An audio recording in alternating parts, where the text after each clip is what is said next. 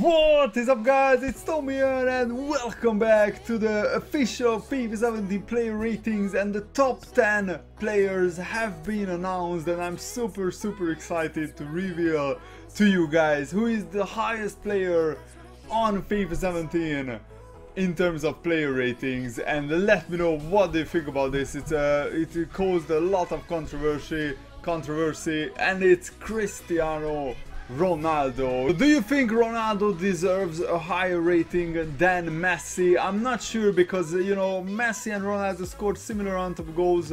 Messi won the Spanish League, the Spanish Cup. Ronaldo won the Champions League and the Euros. But you can argue that Ronaldo didn't have, you know, a much better season than Messi.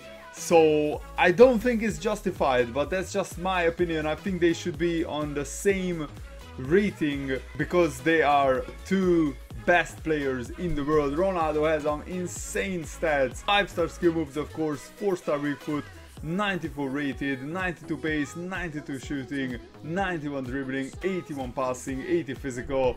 Just an insane card. And Lionel Messi, actually his stats are looking better than his 94 rated FIFA 16 stats, even though he's just 93 rated. And just Messi, just get rid of that blonde hair. It's just not, it just doesn't look right.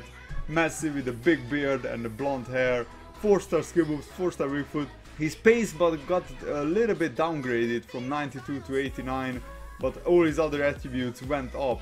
Better dribbling, better passing, better shooting, and I think worse physical. So even though he's 93 rated now and not 94 like FIFA 16, his card is actually looking better. The third best player is Neymar. Do you think he deserves a 92 rated card? 5-star weak foot, 5-star skill moves. Wow, just what an insane player.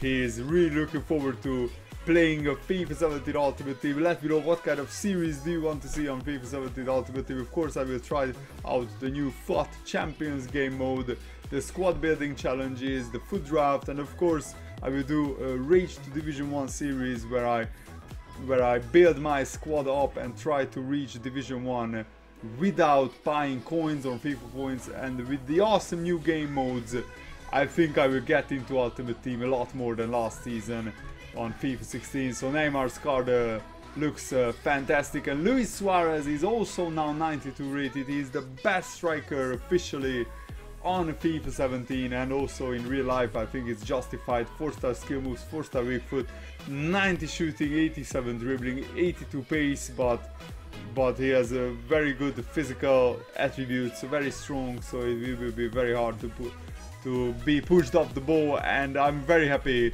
for this man, Luis Suarez, because he now plays you know, for one of the best clubs in the world, and he's winning trophies regularly, and he deserves that with the amount of quality that he has. It's just a shame that Liverpool couldn't build a better team around Suarez when he was at Liverpool, because I'm sure that with a better team around him we should have and could have won the Premier League title.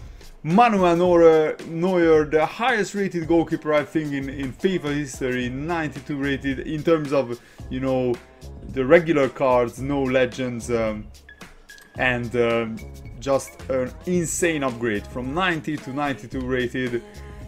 Hands down, he will be the best and most expensive goalkeeper on FIFA 17. So really looking forward to seeing how he plays when I get my hands on him on Ultimate Team, hopefully in the second part of FIFA 17. 95 kicking, 90 handling, 89 reflexes, 89 diving, just amazing. Gareth Bale also gets a big upgrade. He gets a 90 rated card. Just look at those stats. He gets a right wing card, 4-star skill moves, 3-star weak foot, 94 pace, 87 shooting, 84 passing, 86 dribbling. And when Ronaldo is out injured, he's carrying this Real Madrid team, and he's getting almost as good as Ronaldo.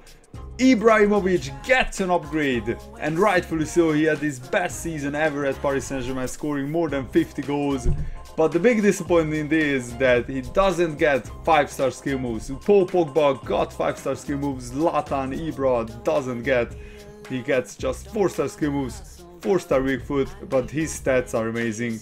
In the cam position, I think he will be the best to use even on career mode and on Ultimate Team, because his pace doesn't allow him to get in behind, but you know, he's a very strong player. So if you play with crosses to the box, then you should play him as a striker, because he'll be a bully defender, left, right and center, 6'5", 86 physical, 90 shooting, 81 passing, 85 dribbling, brilliant. Jerome Boateng, as I told you in one of the previous FIFA 17 official player ratings video, EA are now giving out 90 rated cards to the best players in each position. So the best goalkeeper is 92 rated, the best centre back is 90 rated, and it's Jerome Boateng, and I think it's justified because he's the best ball playing centre back in the world. 72 passing, 79 pace.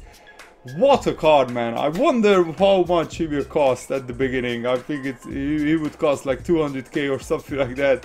Just insane stats on Jerome Boateng. And of course Robert Lewandowski also gets an upgrade, because he had again his best goal scoring season in his life for Bayern Munich. 3-star skill moves, 4-star weak foot, and they already started banging in the goals in the first round in the Bundesliga. 81 pace, 87 shooting, 85 dribbling.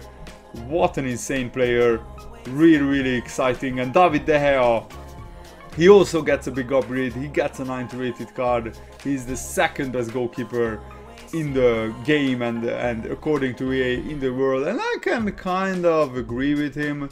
Agree with them. Maybe Buffon should also be in and around. I think Buffon got an 88 rated card, but you know, because De Gea is a lot younger, he gets a 90 rated card. 88 diving, 90 reflexes, 85 handling, 87 kicking, 85 positioning.